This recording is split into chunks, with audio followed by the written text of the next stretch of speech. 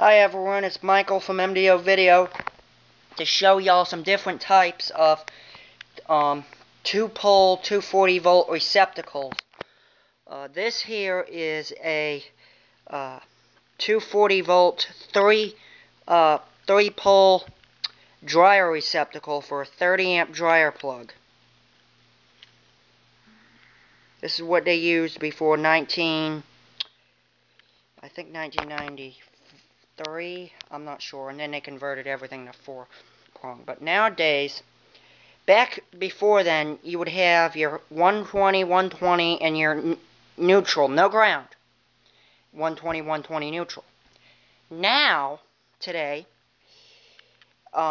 you can make these in compliance if this is the ground, if this is if the ground wire is here and you have your two hots. You still have to have a neutral in the box, but it will work. The problem is nowadays the dryer cords now that the dryers come with won't fit in this.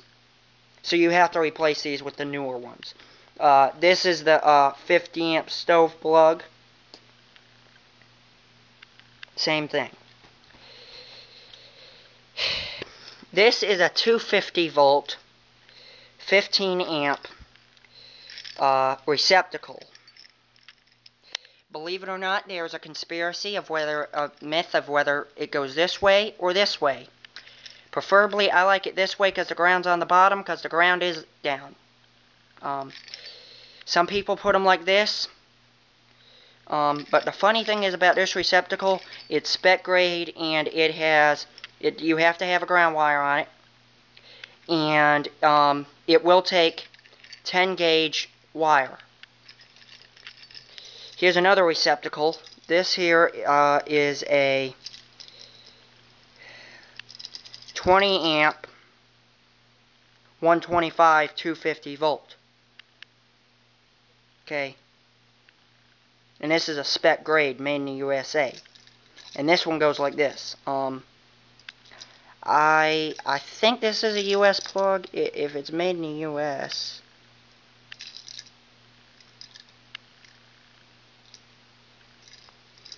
that's weird. There's 3 different things. I'll show y'all that later.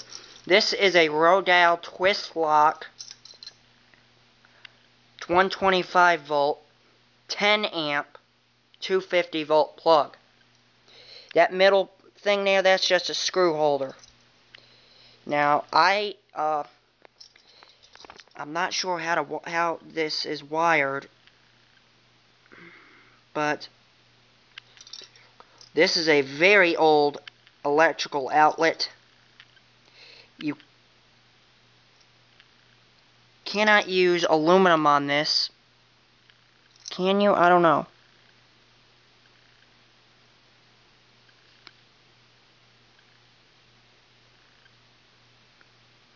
Okay, I don't know if it says that it's not UL approved. Oh. Yeah, there was a ground screw here at one time that must have fallen off. Yeah, this is a very old receptacle. Very old. I found this in Connecticut.